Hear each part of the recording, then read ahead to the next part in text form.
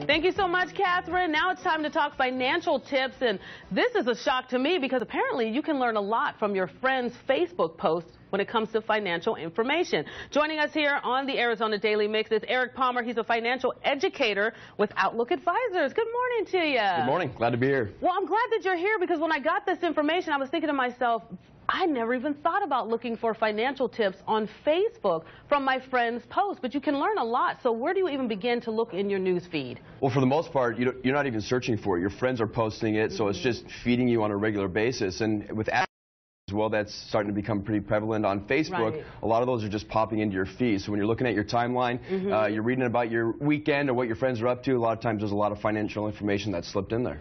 And then are there like keywords that you should look out for, especially if you're looking for something specific to help you with a financial? You know, it depends. It could be investment, it could be money. A lot of times we find that it's savings, because quite often the information that we're finding on Facebook is about how to save more money, whether it's for a holiday, for travel, or something like your house. Now, when you do see something, are all the links good to click on? Because sometimes people post stuff that are like phony stories. Right. So how do you differentiate the real from the bad? Well, the big one is make sure it's somebody that you know and trust already, because those links are typically okay. But, you know, I've got to advise everybody, be careful what you click on, no matter where the source is, because a lot of times your friends could be sharing something that they got somewhere else, and they don't know whether or not it's a trustworthy link.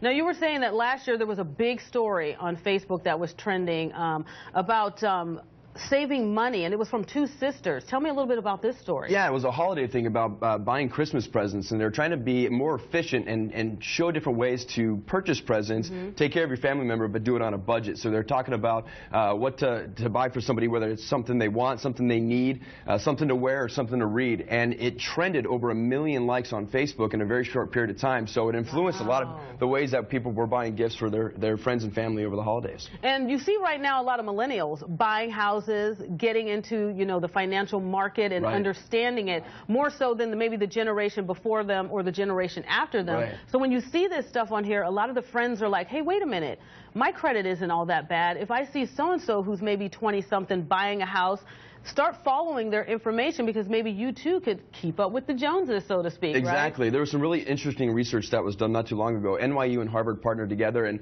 they found that just over 3% of home purchases were influenced by something a friend or a family member on Facebook. And if you think about the millions and millions of people on Facebook, just in the U.S. alone, that's a pretty big number, 3%. So to think that someone could buy a home or think about buying a home because their friends have done it, it's a pretty interesting statistic. It is interesting. And, you know, that's another thing. You know, you never think of all the good things you can get from your friend's Facebook feed, because sometimes you got cat videos and you got crazy things happening over the weekend. But every once in a while, there's some good information in there that could be beneficial down the road for you. Absolutely. It could be the referral, too. That's the big one. You know, a lot of times we don't know who to turn to for a financial advisor, someone to buy the mortgage from, or a good realtor. So again, pay attention for the referrals as well. That could be a great way to get information of who to talk to on the professional side of things when you want to start purchasing a home or saving for retirement. And you also see people putting out questions. So ask a question, I'm looking for this, or does anybody know? And a lot of times you get other people chiming in, so you should read those comments, because people will post links or just information. Hey, I went to this person, they were fantastic, they might be able to help you out. And that's another avenue to get more info. Absolutely. And read all the different posts, but don't take them all for 100% face value. Absolutely. Again, do your homework, do your research, but it could be a great place to start, and it can also point you in the right direction when you're doing research about a financial purchase or any sort of decision.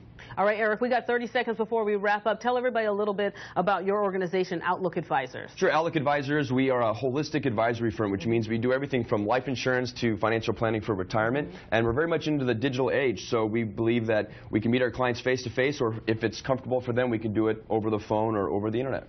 Very good information. Thank you so much for being here. Don't go anywhere, because when we come back, we have got more fashion for you on this Makeover Monday.